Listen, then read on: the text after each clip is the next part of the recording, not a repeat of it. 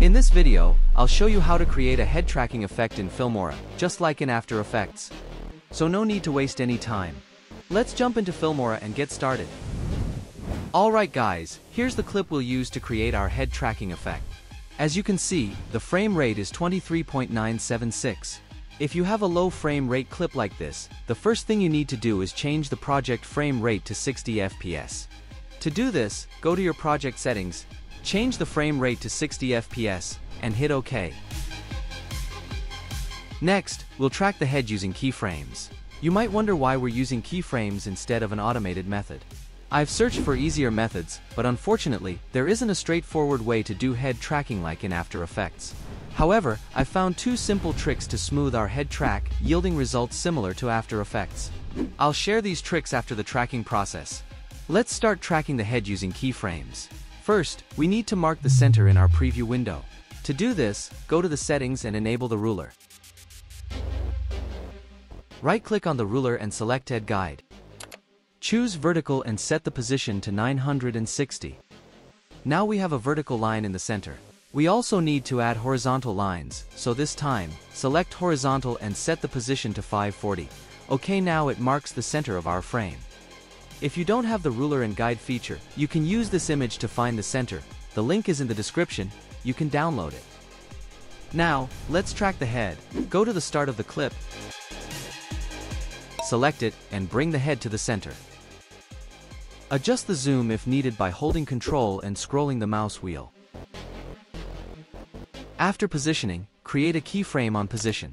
Move forward 5 frames, adjust the position, and repeat this process.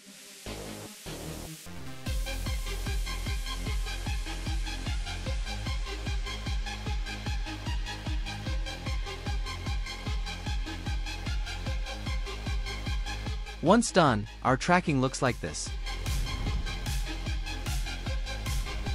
You might notice it's a bit jittery, so let's see how to fix that.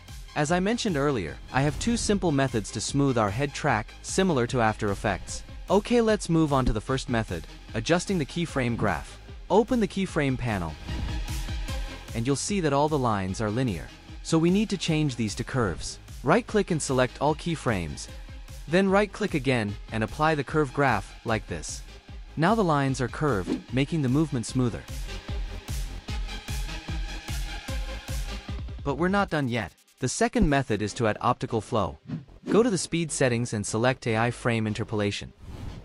You can choose between frame blending and optical flow, but I recommend optical flow for the best results.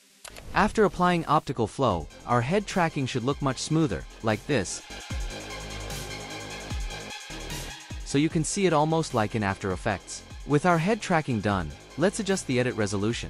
First, select the layer and convert it to a compound clip by pressing Alt+G. Give it a name and hit OK. Next, go to the project settings and set your edit resolution. Mine is 1440 by 1600 with 60 FPS. Select the layer again and adjust the scale and position as needed. If you notice parts that aren't centered, adjust them using keyframes, like this.